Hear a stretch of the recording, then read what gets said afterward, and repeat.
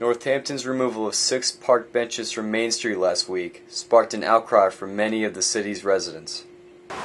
Well, I think it's a mistake. Personally, I've lived in Northampton my whole life. I have so many memories of just being downtown and sitting on these benches. It's something I guess I took for granted. The businesses don't want panhandlers sitting on the benches outside their business. It's bad for business. However, as you can see right here, there are panhandlers sitting on the ground, and a lot of people that aren't panhandling sit on these benches. The main issue with me is the true people who visit the city and live here who shop, who are elderly or handicapped. And if you're carrying a lot of bags, you can get from one end to the other, and you need to sit there. And they're the only ones I'm concerned about. I think it hurts more than helps, because I think that it was one of the things that makes Northampton special and a place to stroll and relax.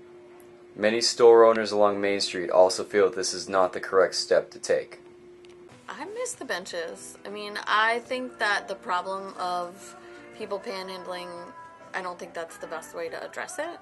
I don't think that that's helping at all, and it's just making the people who like to frequent downtown feel more isolated. I hear a lot of people who don't love having to walk up Main Street and past all the panhandlers and sort of being hit up numerous times. I think that sometimes it feels like it hurts the business when they're right outside the store and people instead kind of zoom past them and then zoom past my store when maybe they would have come in. But my business is doing great, so I don't really have any complaints about that.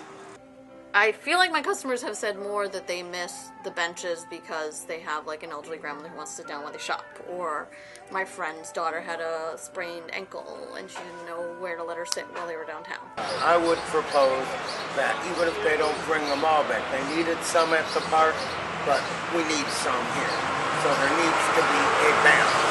As in anything in the world, there has to be a balance. What I've observed on the bench near my business is that it's been the same people on it every day, all day, for months. I would find some way to have people move along, maybe go hang out in the park if they want to sit on the bench, and make the benches more available for more people. I mean, I'm not angry about it. Like, I don't feel like the mayor is, awful. I just think, oh, well, maybe that was a bad decision. And even he said it was temporary. It was to try it. So, right. Okay, we tried it, and the community had a response. So I'm sort of curious to see where we go from here. And although the benches have been removed, many street performers, such as Downtown Daniel, remain unaffected.